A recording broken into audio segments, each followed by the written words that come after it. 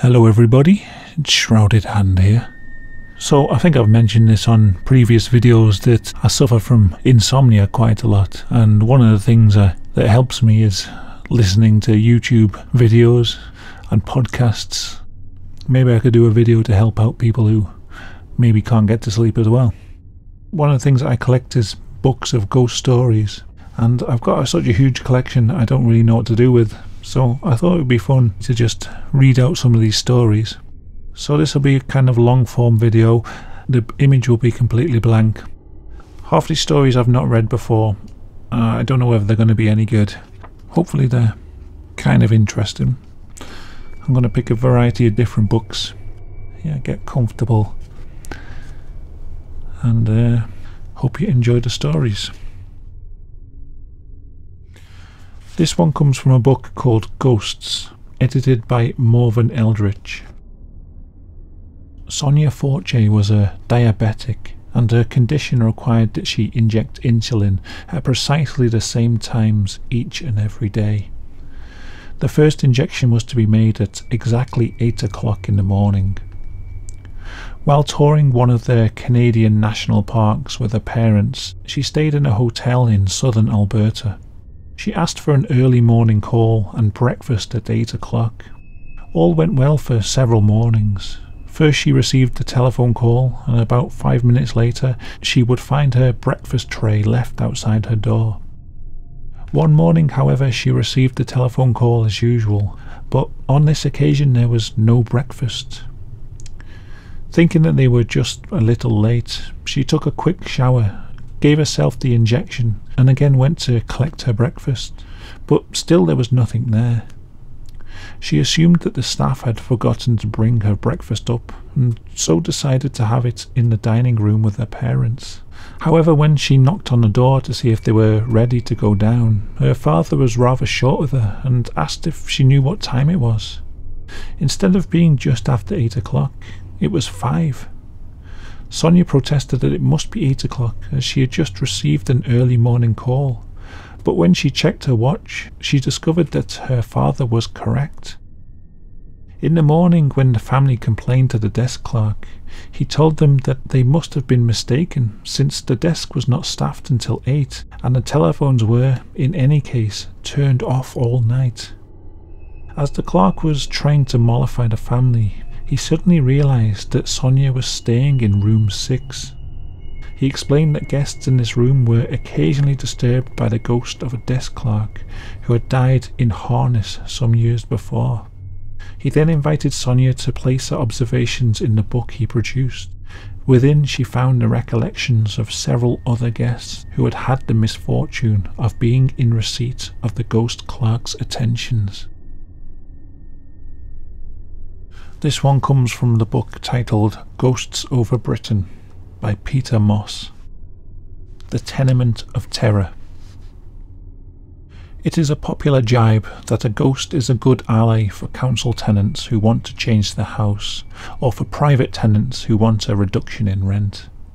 But when two nurses run out of an ideal flat in the early hours of the morning and refuse to sleep there ever again, even though they have no alternative accommodation, we must look further than mere whim or convenience for the source of their behaviour.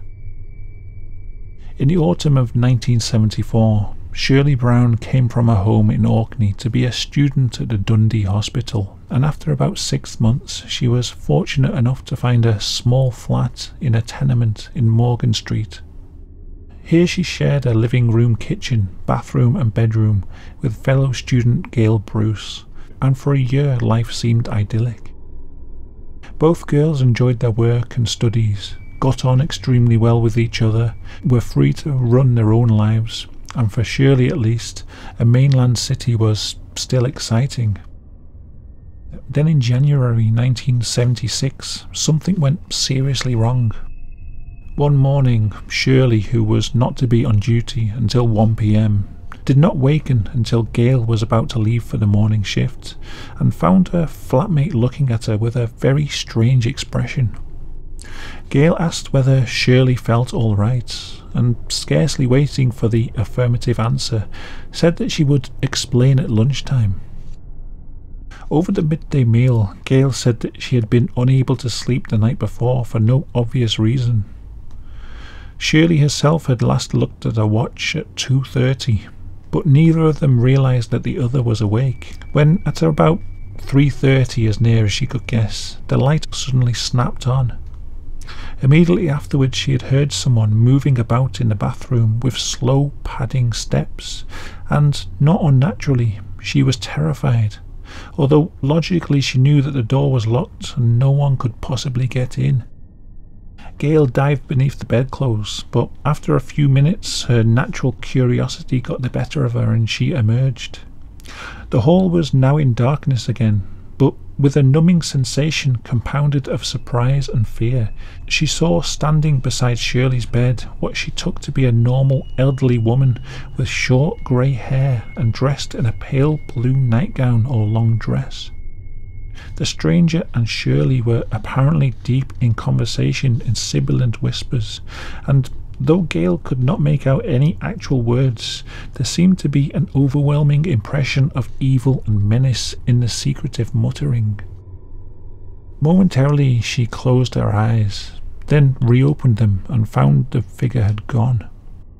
Petrified and uncomprehending, she lay tensed in the darkness until, rather prematurely, she got up for duty. Both girls were now very frightened by the incident and decided that they would never be in the flat alone again. One evening a week later, however, just as their fears were beginning to subside and the tension to relax, Shirley was lying in bed just before midnight, reading as she waited for Gail to finish in the bathroom. Gradually she became aware, to the steady increasing pounding of her heart, that someone was moving stealthily about the kitchen. Immediately the tide of fear flooded back, and simultaneously she thought she could hear Gail still in the bathroom. Apprehensively she tapped the wall that divided the bedroom from the kitchen, knowing that if Gail were in there, she would tap back. But instead of a reassuring, gentle, feminine knock, there came a terrible outburst, as if someone with superhuman strength and steel talons were trying to claw a way through the brickwork. Frantically Shirley called for Gail, who dashed in from the bathroom, and at once the terrifying sounds fell to a silence that were almost as frightening. The two girls sat on the bed, struggling to hold at bay the panic that threatened to engulf them, when there came again the savage clawing at the wall, this time with increased ferocity, as if the being on the other side was determined to smash through. For over a quarter of an hour the frenzied battering and tearing continued, until without warning their nerves snapped, and pulling on a few clothes they prepared to dash from the building, although it was now almost 1 a.m. The instant they were ready, they realised with horror that their keys were in the living room, which was now occupied by something dreadful. But not wishing to stay where they were, they plucked up every atom of courage they possessed, raced into the hall and flicked on the electric light in the living room. There was instantly a brilliant blue flash, and the bulb fused. This may have been sheer coincidence, but the darkness didn't make the perilous dash across the room to the table any less terrifying. They spent the rest of the night in a flat of their friends. Neither of them dared to spend another night in their own flat, though they did go back in daylight hours to collect their belongings. They noticed that the wall, in spite of the frenzied clawing they had heard, had not the slightest mark on it. Although both felt that they should try to find out more of the history of the flat, if only for their own peace of mind and to get some idea of what might be behind the haunting, their nerves would not let them, lest they turned up something more dreadful than they had anticipated. In the peace of the new rooms they found a week later, they were only too glad to let the terror of those 2 nights gradually fade from the forefront of their minds. This one comes from a book titled Northumberland Stories of the Supernatural by Michael J. Hallowell. It's titled The Villagers Lost in Time. Some time ago, whilst shopping in Newcastle's Chinatown, A reader of one of my columns espied my wife and gingerly approached. After introducing herself, she said that she'd been meaning to write for me for some time with a question, but had always ended up binning her efforts halfway through on the basis that I might have thought she was silly. I'm not sure why, as her question was a perfectly sensible one. I asked the reader, beauty therapist Edie Bouchard, just what her question was. To tell the truth, I used to think that time was sort of in a line, you know, past, present and future. But then I read about a woman who said she'd got lost in Berlin one day, turned a corner and ended up in the year 1917. She claimed she'd gone back through time. I know it sounds daft, but I keep worrying that the same thing could happen to me. It's become an obsession, really. Now, just because time travel isn't possible as far as we know, that doesn't mean that people can't get a glimpse of the past, which is an entirely different thing. The truth is that looking into the past is as easy as falling off a log. It costs no money, and you can, if you wish, do it this very night. Open your door after dark and look up into the night sky. You'll see an uncountable number of stars. Each one of those stars is light years away from planet Earth. Some are only 5 or 6 light years away, other hundreds. When we look at a star which is, say, 20 light years away, we're seeing it not as it is now, but as it was 20 years ago. It's taken the light 20 years to reach us. Just by looking at that one star, we're literally looking back 20 years into the past. Therefore it becomes self-evident that when we stare at dozens of stars, we're actually looking back through the years at many different time periods at once. Several years ago I interviewed a couple who had visited Northumberland 2 summers previously. They'd booked into a B&B in Alnwick and spent a lazy few days meandering around our breathtaking countryside. Lunches were taken in picturesque pubs and afternoons spent exploring castles and stately homes. They couldn't have been happier. One day, after picking up several bits and pieces at a car boot sale, they decided to head back to their digs before visiting a nearby pub for a nightcap. On the way they happened to spot a cottage at the side of the road. It wasn't in the best condition. It was somewhat ramshackle, to be honest, but they both agreed it was possessed by a large degree of charm. Linda Williams told me it reminded her of the sort of thing one would find featuring in a Catherine Cookson novel. Her husband Boris agreed. It really was enchanting. It was picture postcard perfect, they said. Linda, who was driving, pulled into a makeshift lay-by on the side of the road and retrieved her camera from the back seat of the car. She stepped out and quickly took 2 pictures of the cottage. Slightly apprehensive that someone might see her and wonder what on earth she was up to, the couple then resumed their journey. 2 or 3 days passed by, and after another busy morning motoring, Linda and Boris found themselves driving not too far away from the cottage that had enchanted them so much. They decided to make a slight detour and take another look. To their surprise, they didn't find any cottage when they turned the corner. Instead, they were confronted by something altogether different. A working post office. It was quaint and picturesque, but of a distinctly more modern provenance. Naturally, they assumed that they'd taken a wrong turning, but then Linda spotted something. Across the road from the post office was the lay-by they'd parked in several days earlier. There was no doubt in my mind that it was the same lay-by, she said. There was a litter bin on a wooden post, and a large boulder painted white. Boris was convinced there had to be a rational explanation, and so was I.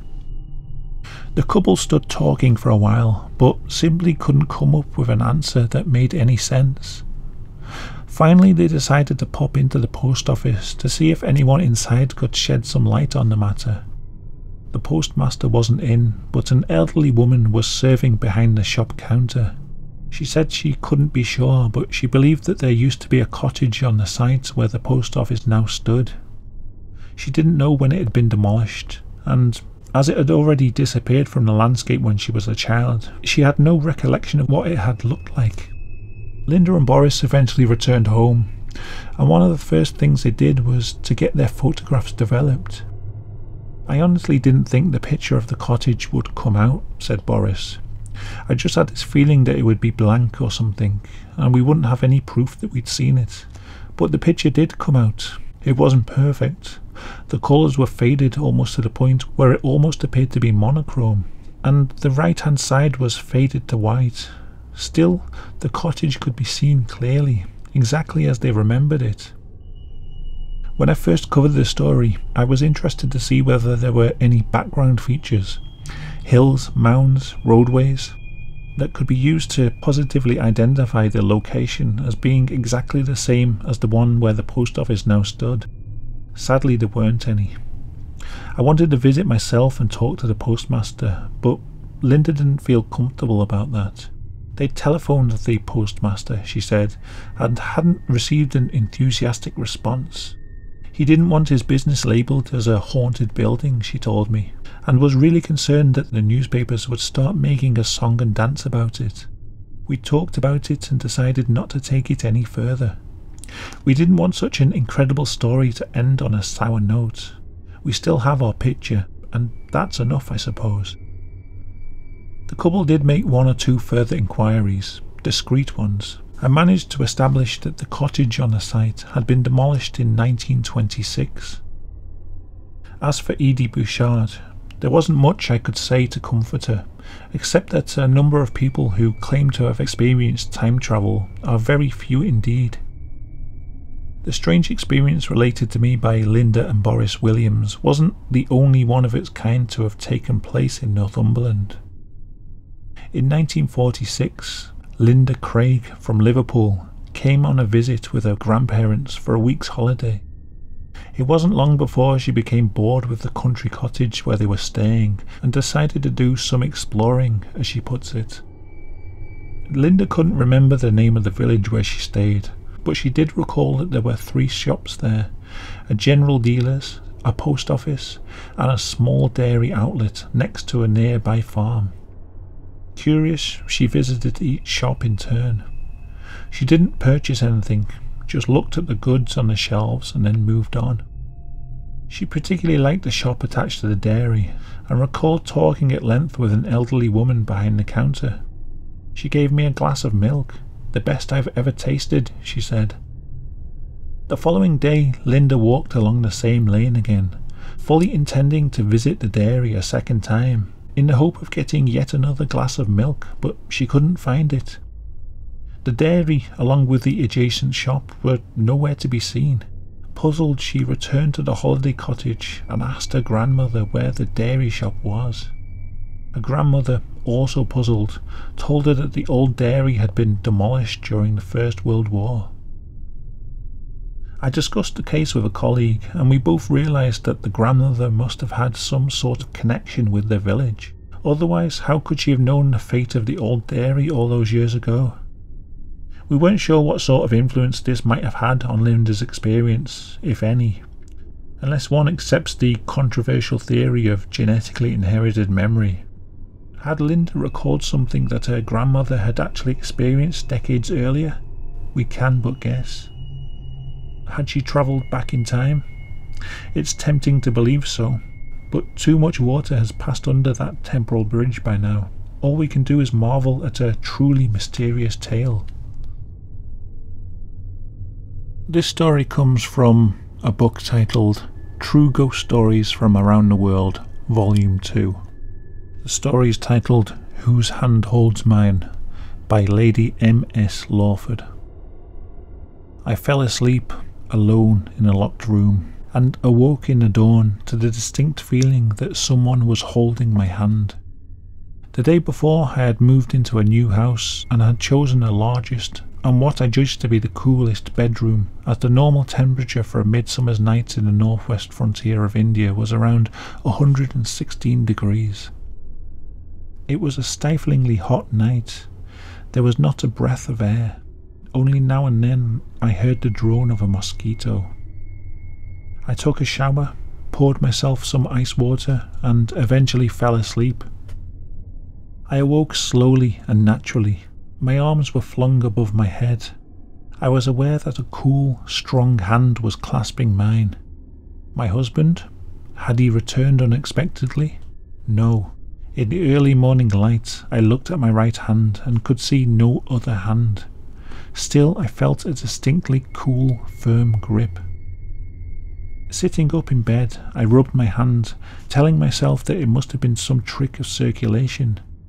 Then slowly, as if loath to let go, the feeling of the hand clasp faded away. Wide awake now and more than a little uneasy, I sprang out of bed. Although it was only 5 o'clock, I ordered coffee and my horse. At the same time I gave orders for my bed and belongings to be moved into another room. As I rode through the woods in that cool dawn, I pondered over the happenings of the night. Certainly it hadn't been a dream. After breakfast I wrote my experience to my husband, General Sir Sidney Lawford, who was away inspecting troops in another part of India. I was tempted to join him, but it felt stupid to run away from an intangible sensation.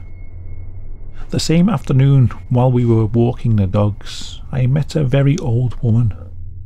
She was almost bent double as she moved about gathering wood and berries which were probably to be her evening meal.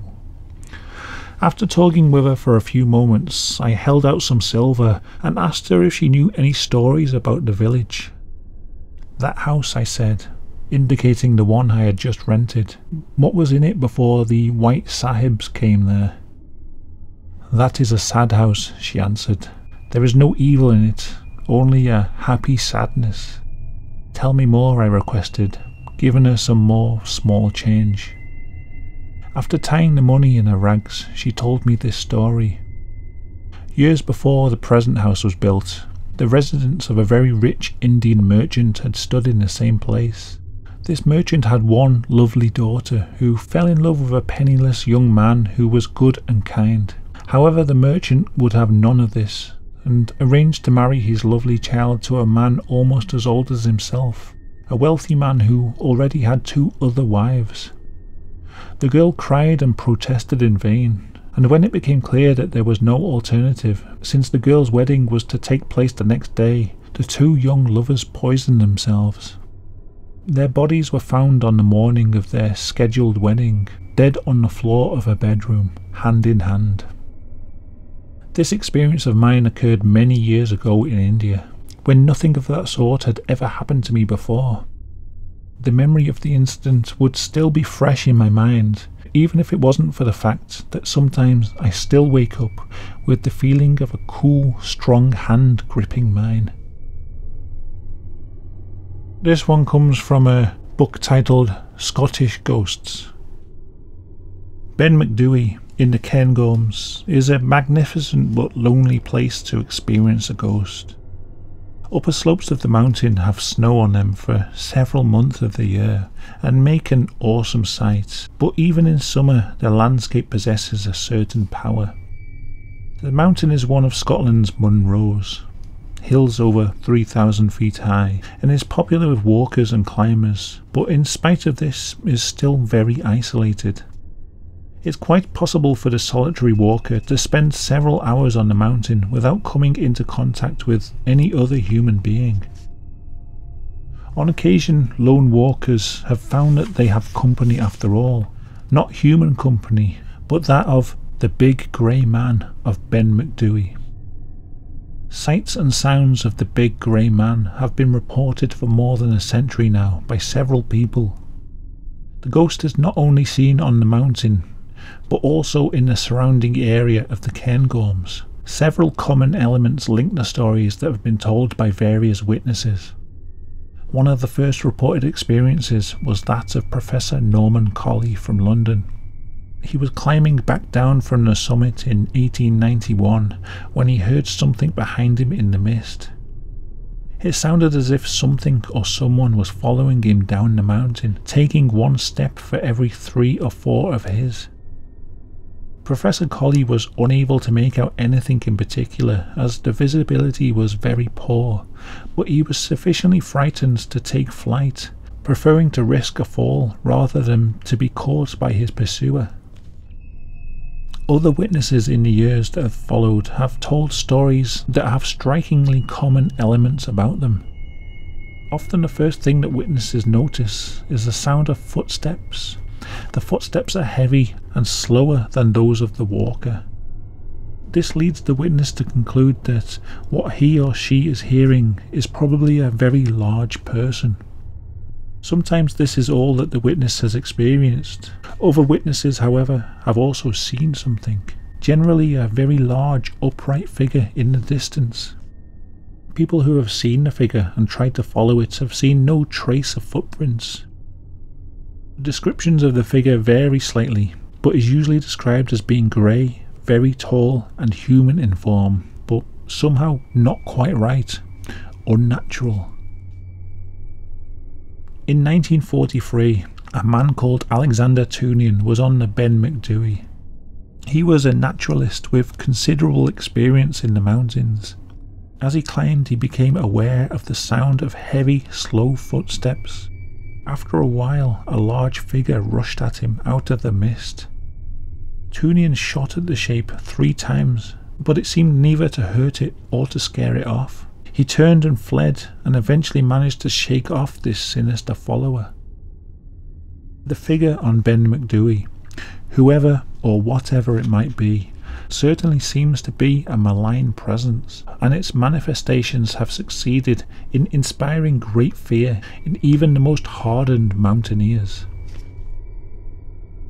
This one comes from a book titled Ghosts and Legends of Northumbria. The story is titled South Shields Ghosts. Although many of our tales feature hauntings of famous historic castles and houses, there have been just as many incidences in the homes of ordinary folk as the following events from South Shields illustrate. The Old Hall in West Holborn, once the residence of a wealthy ship owner, was later let out as flats or tenements. A lady lived there for quite some time, and she and her family heard and saw many strange things, including the mark of 2 bloody fingers and a thumb on one of their mantelpieces. No amount of cleaning with any substance would remove the marks. They even reappeared through several coats of paint, and were regarded as the stains of murder, which were thought to be indelible. One night, as the lady lay reading, unable to sleep, the figure of a tall, handsome lady in a white dress with a scarlet waistband glided across the room. She came from a door which was permanently out of use and crossed towards the window on the opposite wall, then vanished. Beneath the windowsill where the apparition had disappeared was a small hole caused by a knot falling out of the wood, down which small articles were continuously falling. A member of the family hooked out various items, several dead beetles and other insects which may have infested graves. Later, the lady of the house said she wished she had removed the sill for closer inspection. Other incidents also took place, including the apparition of a soldier who was sometimes seen on the first floor landing. There was also one apartment in the house which was never entered, as it was believed to be the favourite haunt of supernatural beings. No tenant would rent the flat. Although there was no glass in the windows, the door remained firmly closed. What was in it beside ghosts, nobody knew or dared to investigate. Even to peep in through the keyhole would have needed more courage than most people possess. Occasionally strange noises were heard from behind the door, and many pondered what terrible murders or similar dreadful deeds had taken place there. Perhaps a hidden treasure lay under the floor, with the mouldering bones of a murdered man. In another house in Thrift Street, a servant girl was amazed to see an ancient lady as she went down to the cellar one dark evening. The lady asked her to return the following night, but without the candle, and she would hear something to her advantage. Venturing into the cellar the next evening, the girl decided to take the candle for safety, but the old lady informed her that if she had not brought the light, she would have told her such a tale. The ghostly figure did agree to give the girl something for having had the courtesy to return that night. Having been instructed to put her hand into a particular crack in the wall, the girl found the deeds to the house and a purse full of money. It was not known what became of the deeds, but the girl kept the money, left her job, and became a grand lady for the rest of her life. Jack the Hammer was a well-known personality in South Shields around the 19th century. He was a tall, good-looking old man with a slight stoop, white hair, a Roman nose and high forehead. During his life he travelled around the countryside, mending pots and pans, leading a fairly ordinary life. Jack died as he had lived, alone, and his body lay for some time before neighbours broke down the door of his house and discovered him. It was unlikely that Jack had any hidden treasure, or even a guilty secret, but his spirit was not allowed to rest peacefully. His ghost appeared, usually during a gale when someone was lost at sea, and it would strike a hammer at the end of his house, using tremendous power. It was some time before anyone would live in the old man's house, but eventually a man who was completely unafraid of ghosts was chosen by the landlord to clear the house's bad name. A family rented a house in Stevenson Street, South Shields, for a year, and were said to witness strange events. Shortly after moving into the house, the family were aware of weird disturbances which were both puzzling and frightening. The patter of feet would be heard in a passage on the ground floor, but on investigation there was no one to be seen. The sounds were heard both day and night in all parts of the house. Sleep was impossible in the lady's bedroom due to the incessant sound of a child's rattle, which would circle the bed and could even be heard in the bed curtains. The rattle would seem to be close to her head, first on one side and then on the other, and then tiny feet would patter and run around the bed, accompanied by the sound of a child's cry or a woman sobbing. The most distressing experience happened when the master of the house was away at sea. His wife took their small son to bed with her, fearful for his safety, when suddenly an inhuman voice was heard crying, "Weep, weep, weep," followed by gasps of breath, and then again, "Weep, weep, weep," a struggling for breath and the same cry repeated a third time.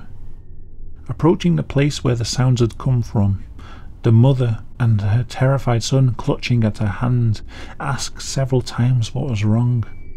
The voices, obviously those of a sobbing child and distressed woman, were terrifying and heartrending. After a few days, the lady decided to summon her courage and challenge the ghosts. As she called out for the intruders to reveal their identity, or to cease disturbing the family, the sounds immediately stopped. The ghosts revealed themselves only twice. Firstly, the clear figure of a child fell from the ceiling and vanished into the floor.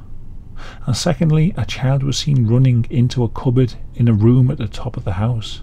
No matter how often the cupboard door was closed, it would open itself, even before the lady left the room. This particular place became the centre of the hauntings, and the sounds of creaking shoes pacing back and forth were heard day and night. After a year, the family were thankful to be leaving the house. 5 or 6 years later, a new buyer was carrying out alterations, and the skeleton of a child was discovered under the floorboards close to that cupboard door. Some years before, the house had been occupied by a disagreeable man who was on intimate terms with his female servant. Local people drew their own conclusions from this, and it may be assumed that at one time a child died tragically in what was thought to be an ordinary house. This one comes from a book titled The Ghost Files by Jeff Bellinger. I've only told a few people this story, but everyone in my family and a few friends have all experienced this. My family has endured a lot of tragedy and death, but our strong bonds have kept those departed from our family very, very close. My grandfather's house is a depository of every family member that has passed, with the dominant entity being my grandmother. It started when my Aunt Gloria passed away when she was 15 years old.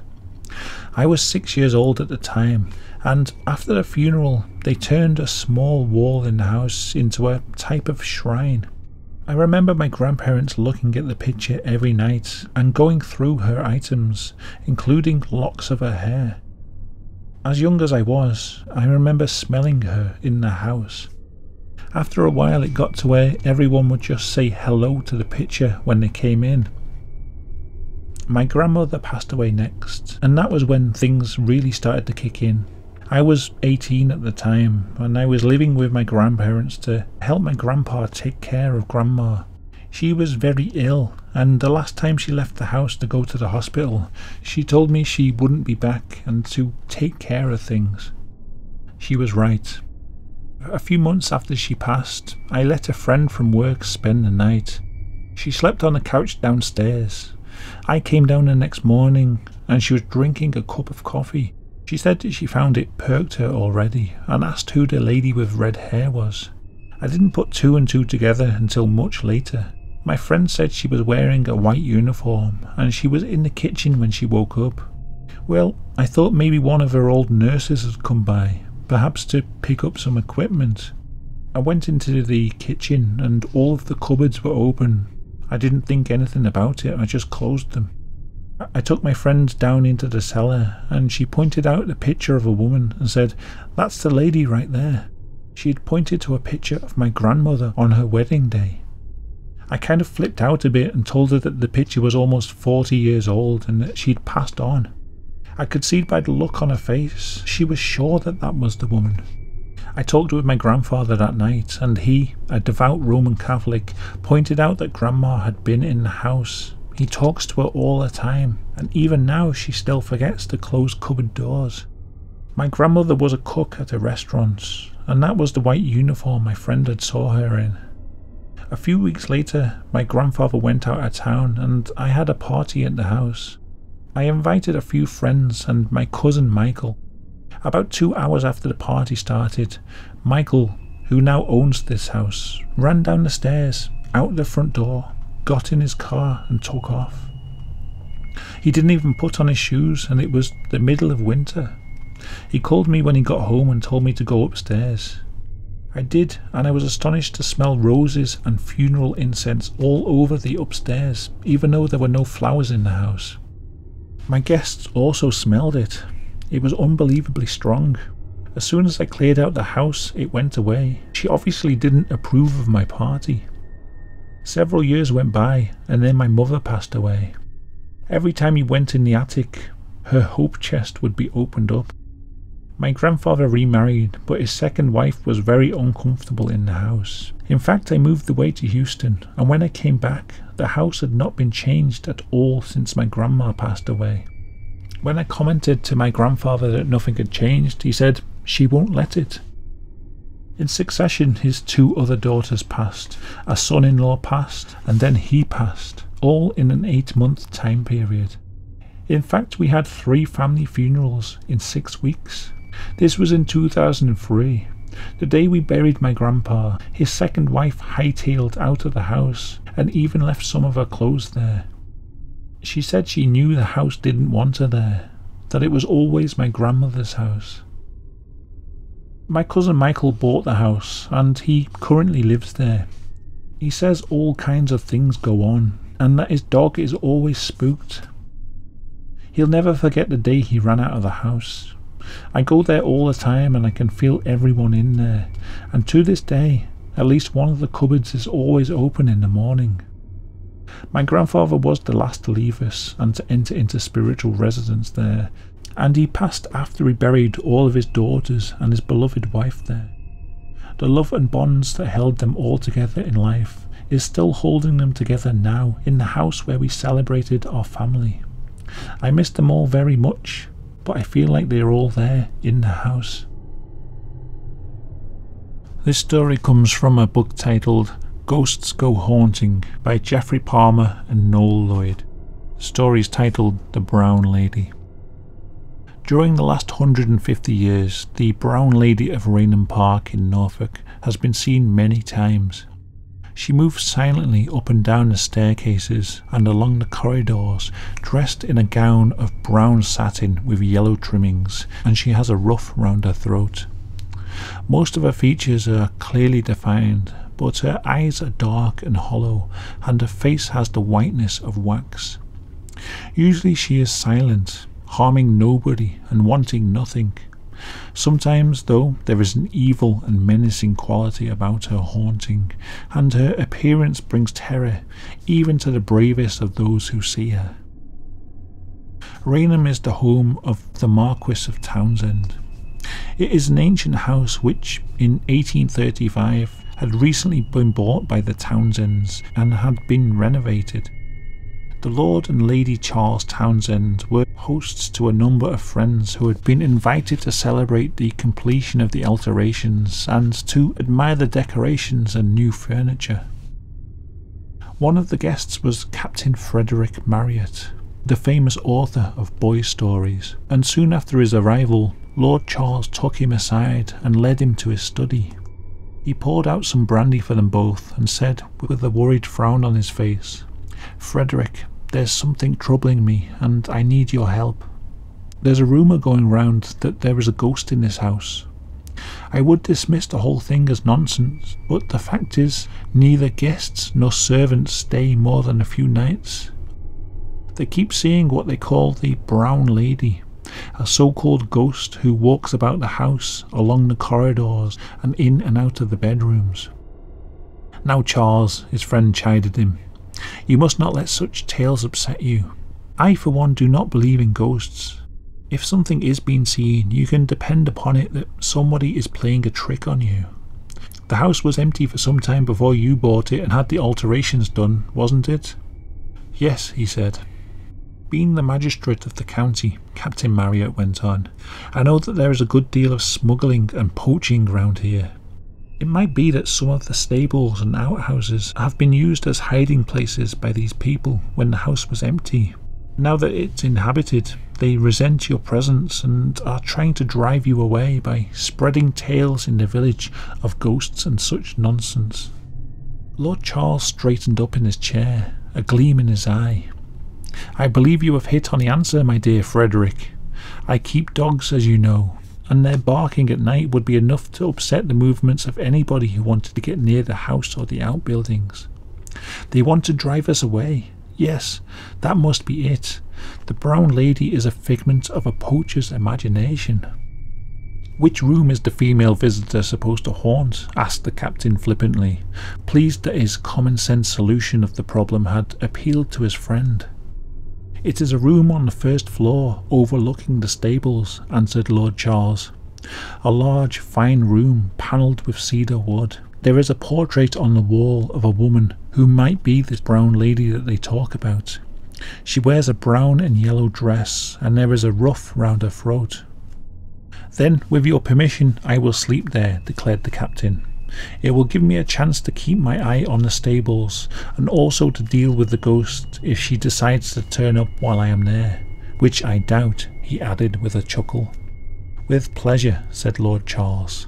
"I will have the servants make up the bed. Like you, I don't think you will be troubled by a nocturnal visitor." For 2 nights Captain Marriott slept in the haunted room with a loaded revolver under his pillow and saw nothing. The 3rd night was the last of his stay, and he was convinced that that night would pass too without any incident. Just before midnight he stood in the bedroom with a candle in his hand and studied the portrait of the young woman in the brown silk dress. Her face was plain and present. The captain shook his head. Nothing there to give rise to talk of ghosts.